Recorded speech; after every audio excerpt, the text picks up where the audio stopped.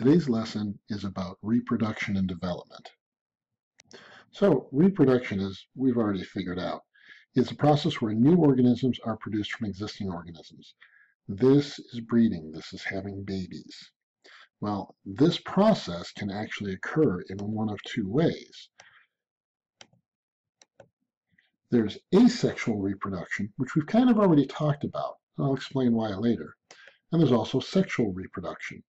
Now, what you're supposed to learn from this video is different types of sexual and asexual reproduction, and more importantly, the difference between the two of them. Why is one better than other in some cases? And we're going to start with asexual reproduction. Some of the important aspects of asexual reproduction are, number one, there's only one parent. One organism can reproduce itself without help from any others. But when it does this, the offspring are exactly the same as the parent. The offspring have 100% the same chromosomes as the parent. So we can say that the offspring are actually clones. That's what a clone is, an exact copy of the parent, the same genetic material. This happens mostly with unicellular organisms. That means like little one-celled organisms. The more simple an object is, the more simple an organism is, the more likely it is to be able to reproduce asexually. Now, you're thinking to yourself, wait a minute, isn't when mitosis undergoes cellular division here, we make two exact daughter cells from the same parent cell? Isn't that asexual reproduction? Yes, it is. The simplest form of asexual reproduction is mitosis, where we start off with only one parent, and we end up with two identical offspring. Now, we're going to talk about different forms of asexual reproduction, and we're going to start getting more and more complicated as it goes on. The first type of asexual reproduction, besides mitosis, would be binary fission. Now, when a cell, like an onion root cell or a skin cell, when that undergoes reproduction, we call that mitosis, because those guys are eukaryotic cells with a nucleus. Binary fission is almost the same process, but it occurs in bacteria and algae, things of that sort. Also, protists are other types of one-cellular organisms. These guys are different from mitosis simply because they don't have a nucleus. They are prokaryotic cells, and therefore you can't have the regular stage of the spindle being formed around the nucleus. But these guys divide basically in the same way. The DNA replicates, the various organelles in the organism are copied, and then the organism splits in two. That's where binary fission comes from. Binary means two, fission means breaking apart. So these simple organisms, like these guys here, they simply split in two after they replicate their DNA. Very similar to mitosis.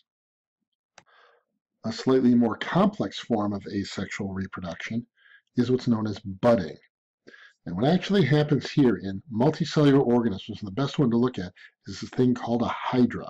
It's a multicellular organism with these little tentacles up on top. And that'll go through a process called budding, where a new individual actually develops from an outgrowth of the parent. In other words, there's the organism, and it starts making this little growth here, and this little growth turns into a copy of the actual hydra, and this guy eventually just pops off, lands next to it, and starts growing independently. So here's a quick video of what a hydra looks like and what it does. This is a hydra, a microscopically small animal that lives in freshwater ponds and damp places. The hydra is a simple animal with a tubular body and tentacles that it uses to catch small prey. This is a hydra, a microscopically small animal that lives in... A hydra does not need a mate to reproduce. It can reproduce by itself. When a single animal reproduces by itself, it is called asexual reproduction. Asexual means without sex. The hydra reproduces by growing a young hydra from its side. The new hydra will separate from its parent and continue to live on its own. It will be an almost exact copy of its parent. Asexual means without sex. The hydra reproduces by growing a young hydra from its side. Another form of asexual reproduction is what's called regeneration. In this case, regeneration is going to occur when part of the organism is cut off and the organism can grow a new part. One of the most obvious ones, of course, is starfish. If you cut off the arm of a starfish, the starfish grows its arm back. But in some organisms, cutting off the arm of the starfish can actually cause that cut off arm to regrow a whole new starfish, which is what you've got going on here. That's the original arm, and it regenerated an entire new starfish. So now we have two separate organisms. You can see this is an organism called a newt, and the arm was cut off, and it eventually regenerates the arm. But in this case, we're actually recreating a whole second organism from one part of the organism. An extreme version of this is what's called fragmentation.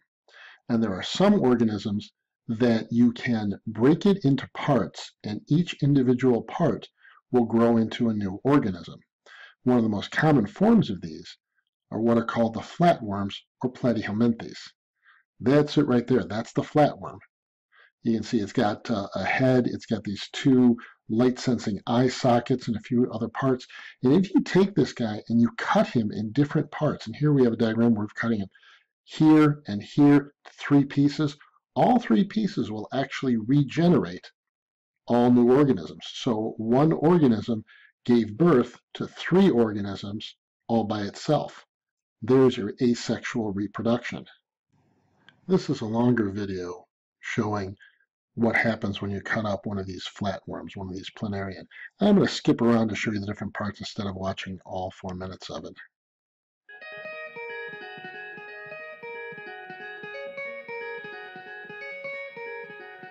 So that's the planarian that's moving around, and that's him being cut. It's cut in 2. There's one part, and there's the tail part. You can see both parts are still kind of alive. A little further along, this is a day after the amputation, and we're starting to see a little bit of a change at the ends.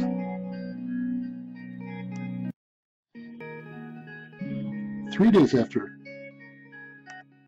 amputation, you can start seeing a little something going on here where it's starting to regrow the head. So the tail is starting to develop a head.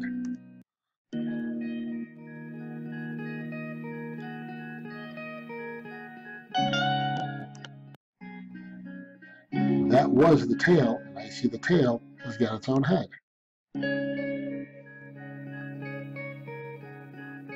And that was the head, and it's regrowing itself a new tail.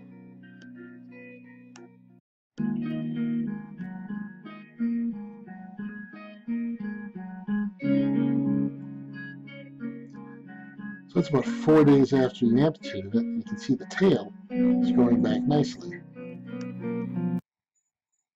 So once again, this is considered asexual reproduction because one organism recreated copies of itself all by itself.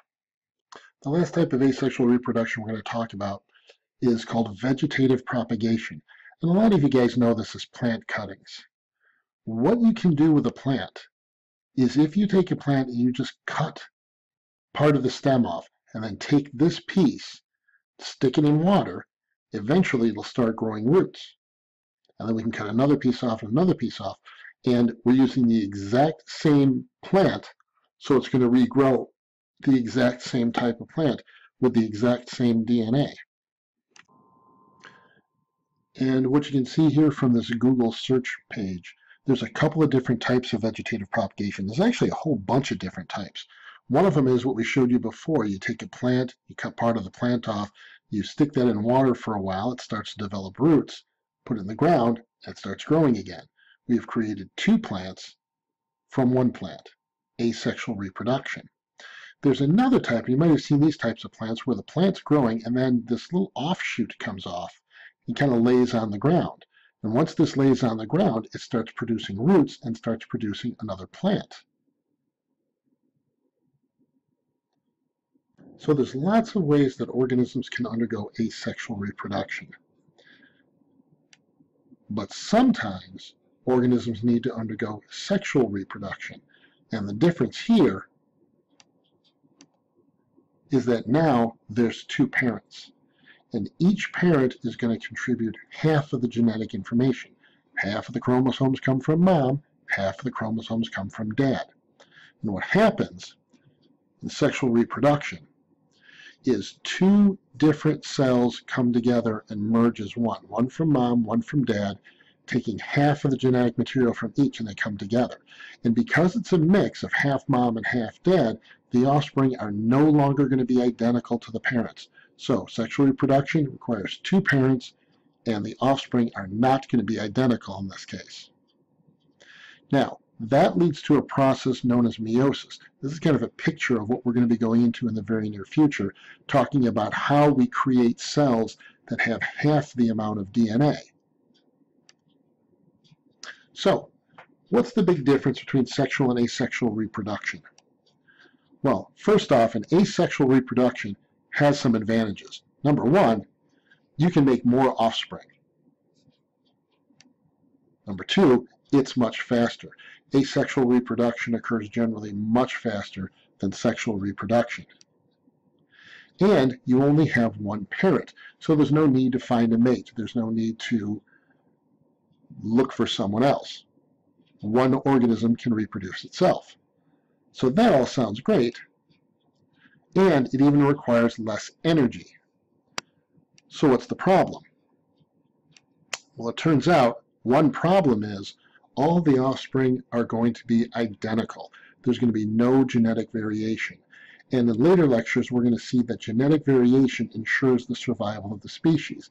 If everybody's exactly the same, then one incident can wipe out the entire population.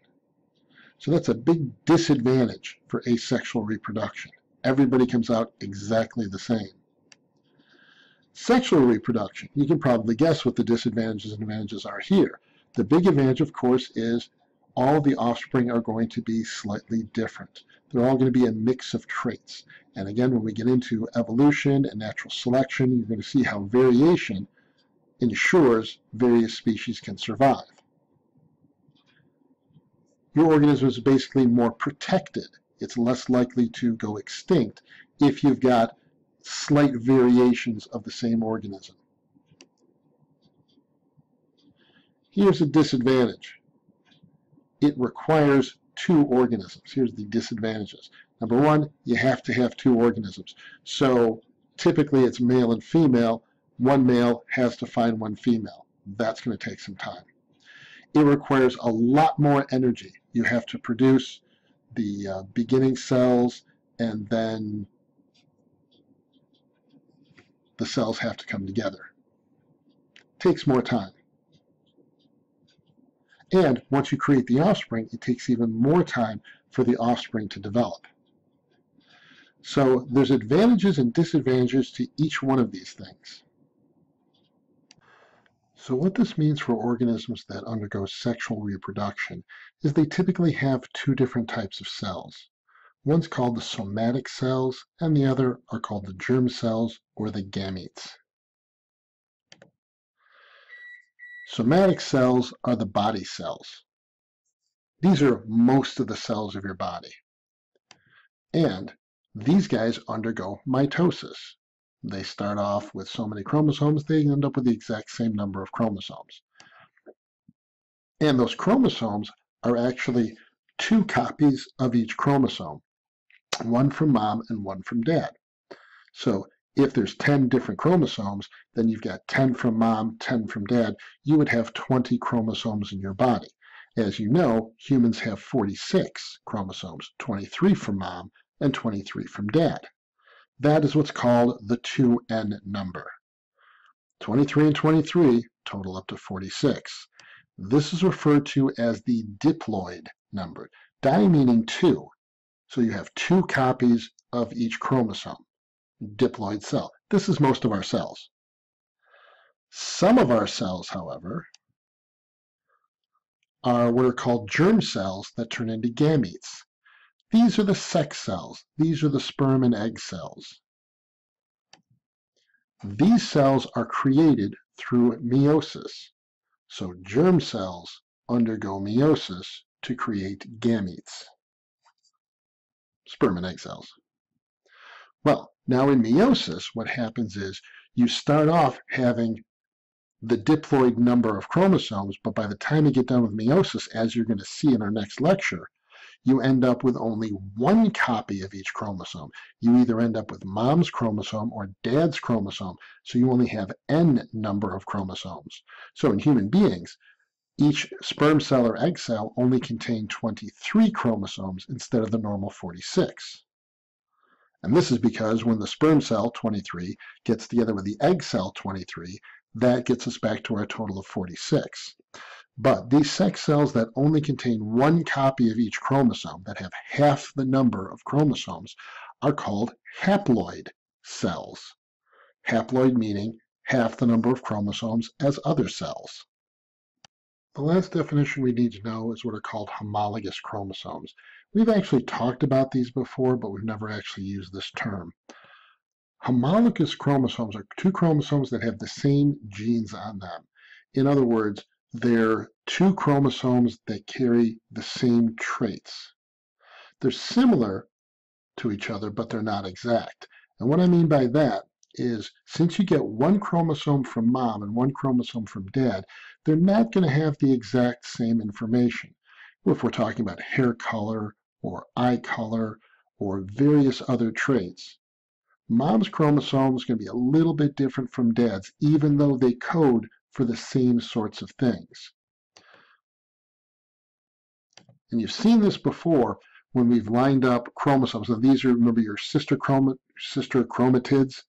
their sister chromatids, their sister chromatids. So there's dad's B chromosome. There's mom's B chromosome.